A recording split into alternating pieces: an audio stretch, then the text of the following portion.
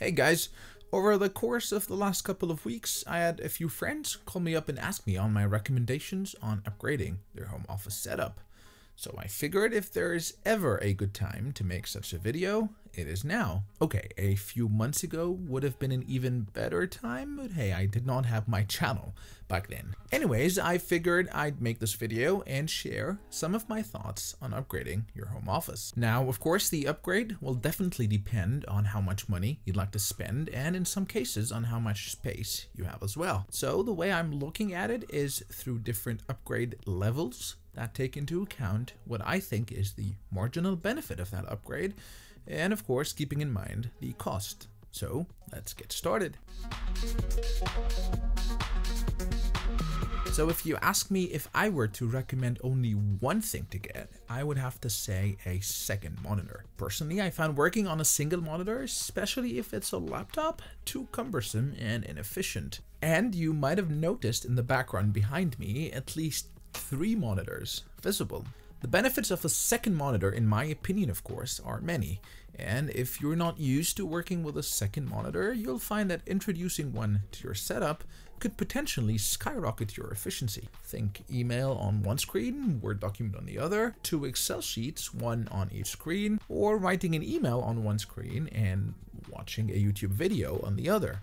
The options are endless, but whichever way you use it, having a second monitor is just great. But a monitor requires space, and sometimes you just don't have that space. Say if you're sharing a desk with a partner, or if you have a very small desk. Well then, you might want to consider getting a monitor mount or a swivel arm. This clamps to your desk and gives you back all the space you lost with the monitor stand. Another advantage, you can swivel it left, swivel it right, or swivel it out of the way. But then, what if you don't even have a dedicated desk and you've converted your kitchen table to a working desk, which you better clear out before dinner? Well, don't despair, you can still enjoy watching Tom and Jerry while replying to your boss's email. And here's where a portable monitor comes to the rescue. A portable monitor is, well, you might have guessed, a monitor that is portable. And there's a ton of models out there, but one of my favorite is this little guy over here. This is the ASUS, or ASUS.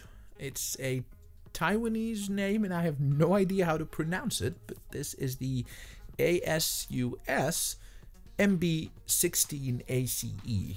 There's actually several models in this lineup. It's quite confusing. They look virtually the same and have just a few minor differences, but that's not the point. I love the screen because A, it's quite portable. It's very sleek, has an aluminum back, very thin and lightweight. B, it is USB powered, so it does not need any external power source. If your computer has a USB-C port, then great, you just plug it in and off you go. What if my computer does not have a USB-C port, you may ask? Well, worry not, because it comes with a USB-C to USB-A converter, and you plug it in and off you go. Well, okay, you might need to install a driver, but once you do that, you plug it in and off you go. The third reason why I like it is because it comes with a nice protective cover, which is great if you want to transport it, but spoiler alert, it also converts to a stand. Fourth reason is this hole.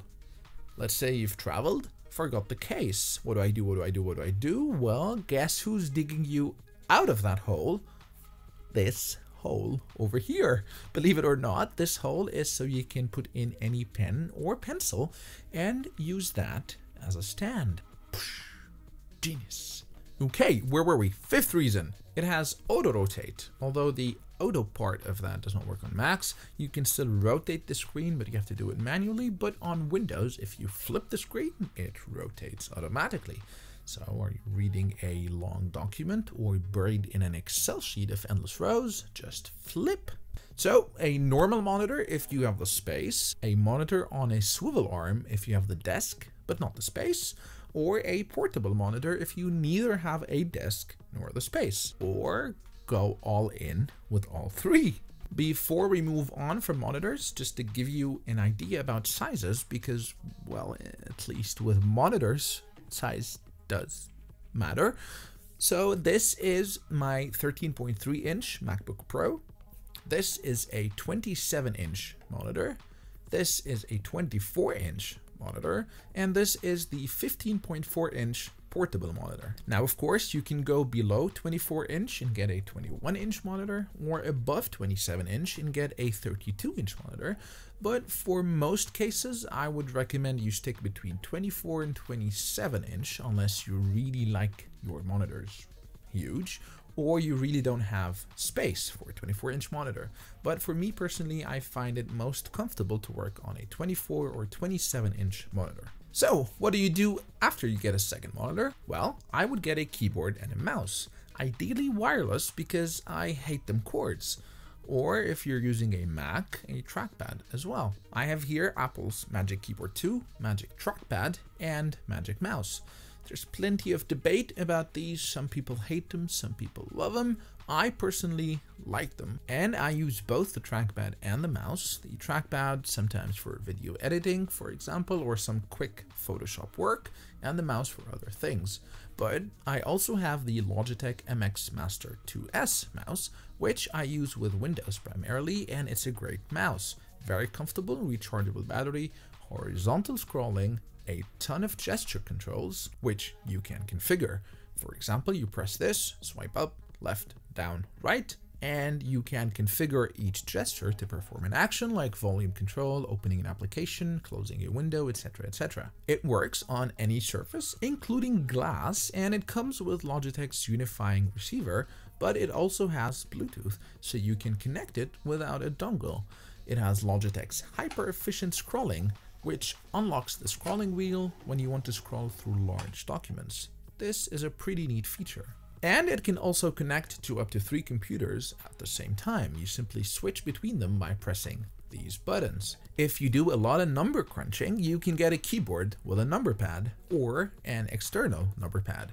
This one is designed to look like an Apple product, but the moment you touch it, you realize it is in no way an Apple product. Having an external keyboard and mouse lets you step back from your laptop, position it wherever you want, and work more comfortably with both screens. Which brings me to my next recommendation, a laptop stand. This allows you to elevate your laptop and effectively your screen to a more comfortable viewing angle, and more importantly, a healthier one for your posture. This is an example of a laptop stand that is both height and angle adjustable. But again, if you are short on space, you can get something more portable like this thing. This folds up nicely, so it's portable and you can travel with it as well, and sets up easily to lift off your laptop. For the next level upgrade, I would recommend you get a docking station. With a docking station, you can connect all sorts of things to your laptop, all with one cable. Here I have the Dell WD-15, which lets me connect a VGA monitor, an HDMI monitor, my portable monitor via USB, a LAN cable for a faster Ethernet connection, my USB dongles for my headsets, and an iPhone charging cable, and a power adapter. And what's great about having a docking station is that all of these connect to your laptop with a single USB-C cable. That is, of course, if your laptop supports it. That cable passes through video to your screens, passes power to your laptop to charge it, and expands your ports to give you multiple USB ports, Ethernet, etc. The beauty of it, if you want to grab your laptop and sit on a couch, well, it's just one cable you unplug. Back on your desk, just plug one cable back in and you're connected to all your screens and peripherals. Again, if space and portability is a concern, you can get a USB-C hub that does more or less the same, but with, of course, much more limited capacity. I have the names are not my forte today.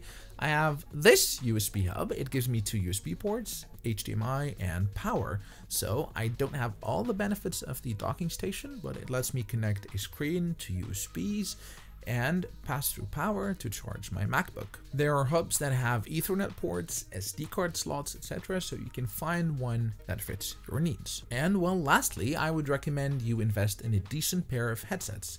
It would give you some privacy, you won't bother others around you, but also laptop mics generally aren't that great. A headset, especially one designed for calls, would reduce the background noise to some degree. Of course, if your kids decided to sing at the top of their lungs, it won't magically erase that, but it still helps.